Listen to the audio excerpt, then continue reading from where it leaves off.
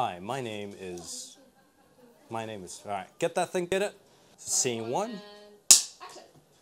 Hi, welcome to my masterclass on how to be insufferably Parisian, even though I'm not even from Paris, but I'm just visiting on a holiday. So, welcome back to another video, and today we are gonna do a little bit of a book haul after not posting for nearly 2 weeks, and there's a good reason for that, because I'm literally here, not in Melbourne, but actually in Paris, France, coming at you from the 6th arrondissement, and this is a great little apartment with a great view.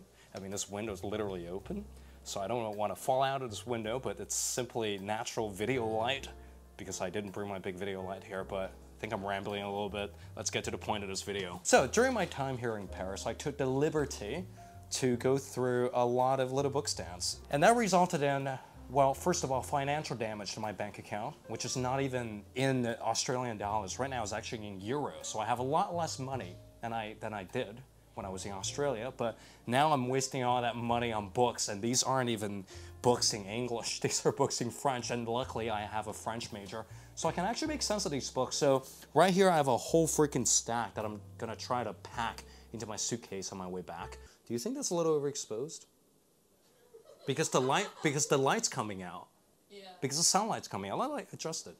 So, as a diehard James Joyce fan, I'm not satisfied with reading James Joyce twice in English, or in Irish as they say, but I actually got myself a French edition of Ulysses. Found this near the Seine, in one of those little book stations, you know, Le Bouquin, like the little green box where they sell books. They also have nude postcards and like weird anatomy books. Yeah, Vic is getting the nude card. So yeah, they also have nude cards. I'm not showing you what it is because I might get demonetized because I already have a warning on my account, but nevertheless, they have nude postcards and stuff. But out of the entire pile, I selected myself James Joyce's Ulysses in French. I might never read this one because I'm kind of sick of the book already, but I'm gonna keep this on my shelf for reference. Or for decoration. Or for decoration. But second of all, I got these 2 volumes of Da Vinci's notebooks, and these are so hard to come by. It was originally like 45 euros, but then I talked to the guy. The guy asked me, you know, are you a professor? Because I had this sweater vest on with glasses. So I thought to myself, yeah, I'll just tell him I'm a professor. And he brought down the price to 35 euros for these 2 volumes. Well, Da Vinci's notebook. Well, there are no illustrations in here, but these are more like hand notes of Da Vinci's notebooks. These French cuts actually require you to cut open the pages, but I don't think I'm gonna do that because these are not actually books I want to read, but these are more for like a, you know, crazy uncle's old rare books collection. And so for decoration. For decoration. Basically, I'm buying all these books for decoration. So that's Da Vinci out of the way, and this pile is the pile that I'm most excited about, which consists of like 2 books. And a book that's not really a book. First book is a little book that I got during the first proper day in Paris. We wandered into a bookstore. Well, Hannah right there, who's just chilling on a couch, tried to find a book by Simone Weil, and then she realized that, you know, she doesn't read French. So like, I ended up picking up Sots, Being and Nothingness. And I actually tried to read this before bed, but on multiple occasions, it actually fell on my face. I'm gonna smash my nose in because it's such a big book and a very difficult book. But I'd have to say it's a lot more readable in French than in English. And again, not sure if this is a book that I'm actually gonna finish because it's not that relevant to my upcoming honors thesis. So then again, decoration?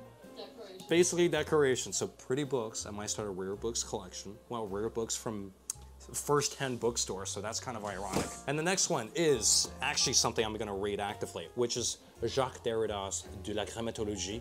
I've read half of this in English, and halfway through that book I just kind of realized it doesn't make any sense in English because the translation is just, you know, it's not terrible, but they brought out a new edition with Judith Butler's introduction, and I read that piece, and I was just like, this is completely missing the point of Derrida. So don't buy that translation if you are a student of Derrida. Instead, I went all the way back to the source actually today, went into a bookstore, and didn't expect to find any Derrida. But here it is, one of the most difficult books in French philosophy, De la Grammatologie by Jacques Derrida.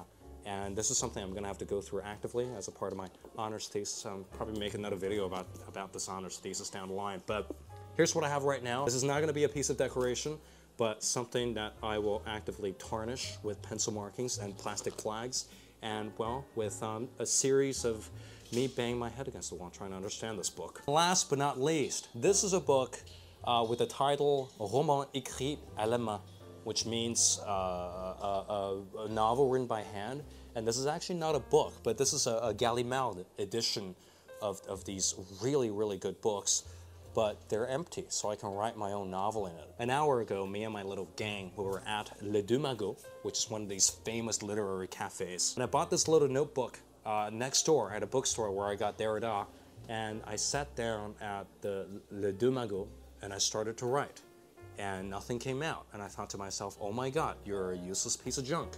Because you're literally sitting at the most famous literary cafe, yet you can't get anything out of yourself. But nevertheless, this is a gorgeous notebook. I already filled about 3 or 4 pages over 1/2 hour to half hour.